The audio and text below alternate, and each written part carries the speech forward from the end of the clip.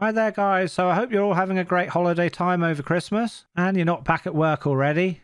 Now this video is a Nextcloud quick tip video all about copying, moving and deleting files directly in the Nextcloud share. Sounds interesting? Then let's get started.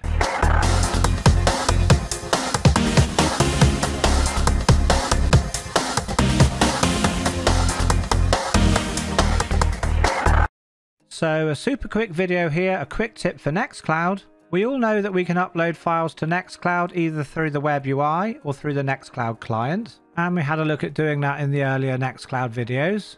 But are there any other ways we can get files into Nextcloud? Or if we want to bulk delete files out of Nextcloud? So now let's go across onto my Unraid server and then head across to the Shares tab. This share here that we created for Nextcloud, obviously if we open it up, it contains all of the files and folders for each user on the Nextcloud server inside a folder based on the username of the particular user. Then inside that user's folder in a subfolder called Files, all of that user's files and folders are stored in there. So any files or folders that you upload through the web UI or through the desktop client or even make in Nextcloud, they end up here. Okay, so we know that each user, when it's created, it makes a subdirectory here with the username and all of the files inside. So what would happen if we actually went into one of the user's folders here, into its files, and then made some changes, maybe deleted some files or uploaded some files? Could we do that, and what would happen? Well, let's have a look and see. So I'm going to open up this location in this file browser here. Here's my folder here, ed, and the files. So what I'm going to do is I'm going to delete some files here. Let's delete these. And also in the photos folder, I'm going to add 2 photos.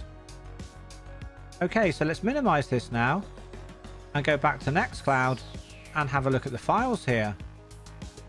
Well, the files we deleted, it still thinks they're here.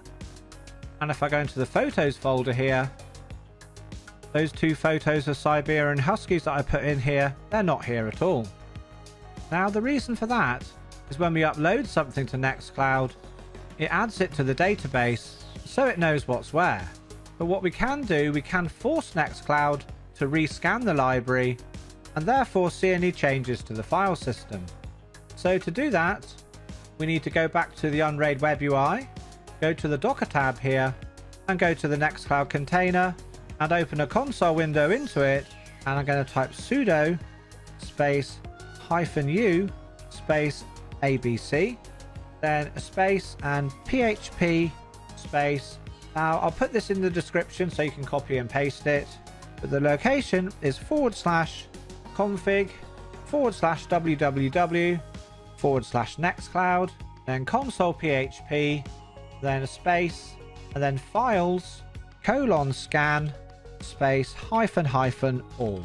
So with that command put in, I'm going to hit enter. And what this does is scan through all of our users' folders, checking for any file system changes and making the necessary updates so we can see them in Nextcloud. Now in the command I just used, you'll notice at the end it's -all. Now this scans all of the users. Now if I wanted to, instead of -all, I could have just put the name of the user.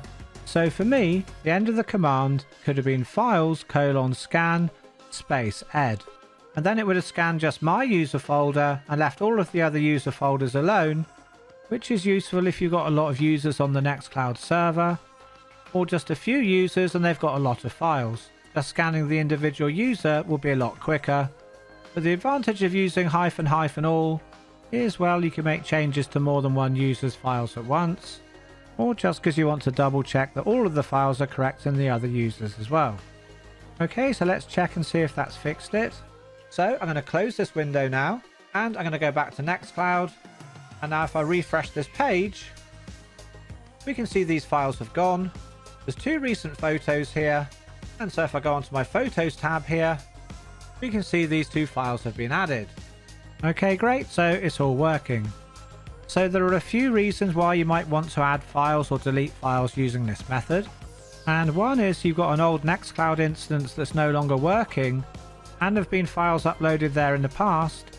Well, you can recreate all of the users on the new Nextcloud server then copy the old data from the broken Nextcloud, pop it into the user's files, rescan the files, and then you've recreated your Nextcloud with the users and the data. And another reason might be, as the administrator of the Nextcloud server, you might have a time when you need to actually delete some data from inside some users' folders. So you can easily do that without having to actually access the individual accounts. You can do it locally on the Nextcloud server, then rescan the files, and all's good. And obviously you just might want to upload a whole bunch of data to your own account this way, because you don't want to use the client or you don't want to use the web UI. Now, like I've said before, it is possible to be able to link whole shares from the Unraid server into your Nextcloud and share them out to users or even people just on the internet who don't have Nextcloud.